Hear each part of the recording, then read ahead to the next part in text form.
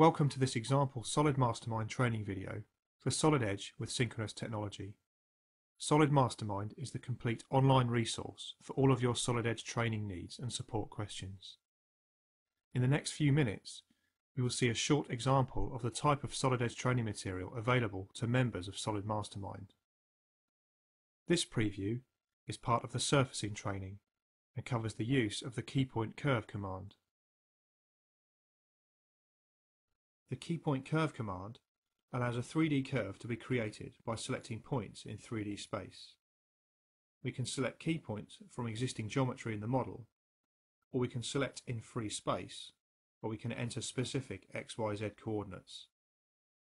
In addition to this, we can also control the end conditions of the KeyPoint curve and define tangency relationships with existing geometry. To illustrate the KeyPoint curve command, we'll open example 8.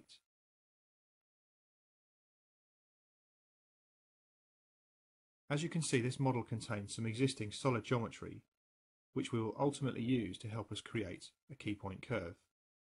First though, we'll create a KeyPoint curve in free space. When the command is started, the command bar will provide the steps and options for selecting key points or defining coordinates. Also, a triad will appear on the screen. The triad can be used to restrict the plane or axis for the key points that define the curve. For instance, if we select the XY plane and then start to create the KeyPoint curve, all of the points will lie on the plane parallel to the XY plane.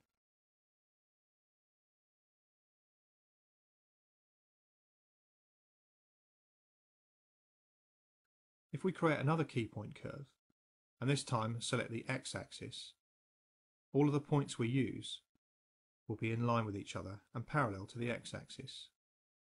If required, we can change the axis or plane during the creation of the curve simply by selecting the triad as shown. Some useful shortcuts for this are as follows. X will cycle through the planes on the triad, Z will cycle through the axes, and C will clear the plane or axis lock.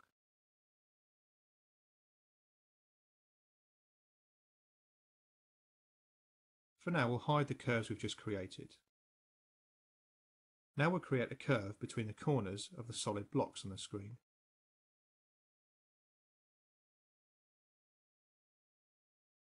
We'll start by picking the left-hand block on one of its corners. Notice the endpoint glyph next to the cursor. We'll then identify a point in free space. Remember, at this time it is possible to use one of the planes on the triad to restrict the position of the free space point relative to the point we've already selected. Then to finally finish the curve, we're going to pick the right-hand block, but instead of identifying the corner point, we'll pick an edge close to the corner point. We can see the difference because the edge highlights as well as the corner point. We'll then hit accept to create the curve and finish. When inspecting the curve closer, we can see that the end of the curve is tangent to the edge we selected, whereas the start of the curve is not tangent, because we've picked a specific endpoint or vertex rather than an edge. If we wish for the start of the curve to be tangent to, we can edit the curve definition, then access the end condition step. This allows us to change the start condition to be tangent. The edge that the curve is tangent to is shown in green. Since there are 3 edges associated with the point at the start of the curve, Solid Edge may or may not have picked the desired edge. This can easily be rectified by simply selecting the appropriate edge. In addition to this, the green glyph on the curve represents the tangent magnitude. This can easily be adjusted by clicking and dragging on the glyph. We can even change the tangent direction if required. The tangent magnitude value is also displayed in the command bar.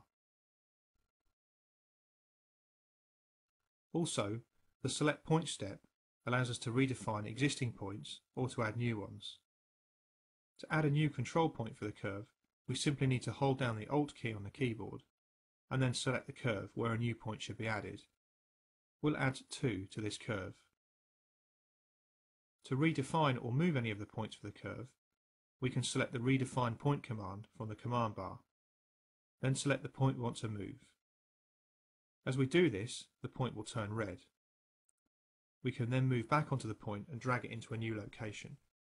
The triad once again helps in restricting the directions in which the point can move.